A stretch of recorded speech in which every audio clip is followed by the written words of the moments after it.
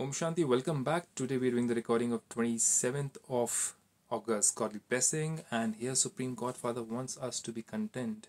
Now, the biggest secret about contentment is that when you're content, I'm not talking about just saying that I'm content. When you're feeling content, that's the most important thing. It should come from your heart. It should be in your feelings at every moment. Nothing in the outside world should affect you, even for a single bit. I'm talking about that amount of pure contentment. So when you are in that state of contentment, then you become that pure, living, attractive personality who attracts abundance automatically. Think about it. Think about all the great philosophers.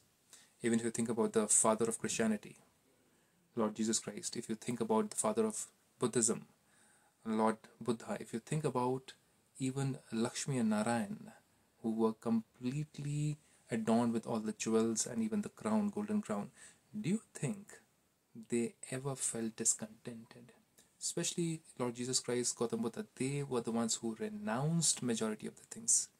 And see what has that led to. Huge religious organizations where there's no dearth of any financial lack. There's always abundance. So what do we need to do in our life? We need to be in that state of contentment right now, right here at this moment, in this time, in this space. And that's where we are always going to be in happiness, and everything comes to us automatically. We don't need to rush or run behind it. So let's explore a few things over here, few fundamentals of spirituality which Supreme God Father is teaching us. God says, may you finish all limited desires with the treasure of contentment and become a constant jewel of contentment. What does that mean? It says, those who have the treasure of contentment have everything. That's a fact. You can see a Richie Rich who's looking and eyeing somebody else with envy or jealousy, has everything around him, which you might think if you had all those things, you would be very, very content and happy. No. Why isn't that person content and happy then, who is feeling jealous and envious of the other person? The fact is, the richness follows us for a certain period of time when we are content, when we are working hard. We have an aim, we have a goal, we have certain things which we want to give back to the society, add value to the society. But when we reach a level of complete body consciousness, that means we forget our aim, we forget the aim, the objective, and we forget giving back to society. We want and want and want and want and desire more. That's the time the universe says, the energies in the world say, your limit has exceeded. Now the time for down cycle starts. So discontentment means down cycle. Contentment means moving up. God then says, those who are content with just a little experience having all attainments. Whereas for those who are not content, even though they have everything, it is as though they have nothing. This is the law. If you think about yourself as a spiritual energy being, a spark, an infinite being, then you actually don't need anything in the physical world. Just a little bit of food to eat, water to drink, sunlight, a roof over your head, and nothing more than that. Everything else is accumulation. Now, God then says, this is because a discontented soul is constantly influenced by desires, because when one desire is fulfilled, 10 more desires would arise. Therefore, be ignorant of limited desires.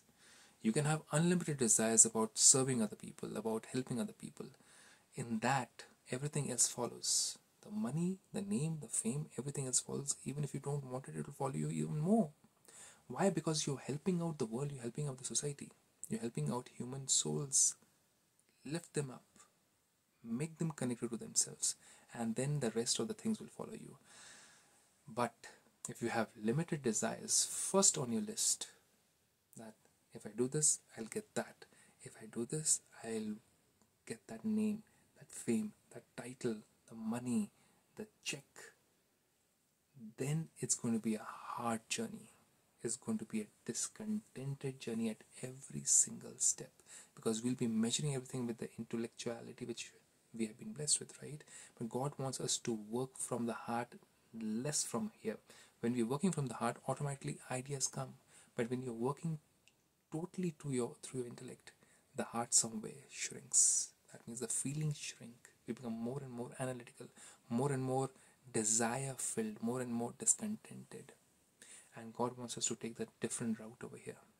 Therefore, be ignorant of limited desires, and you will then be called a jewel of contentment. And then you see your life changing, then you see your world changing, then you see how you will actually live every moment. Your face will look younger, your eyes will feel complete calmness and serenity within them, and the way you talk will not be too fast because you want to do something to impress others.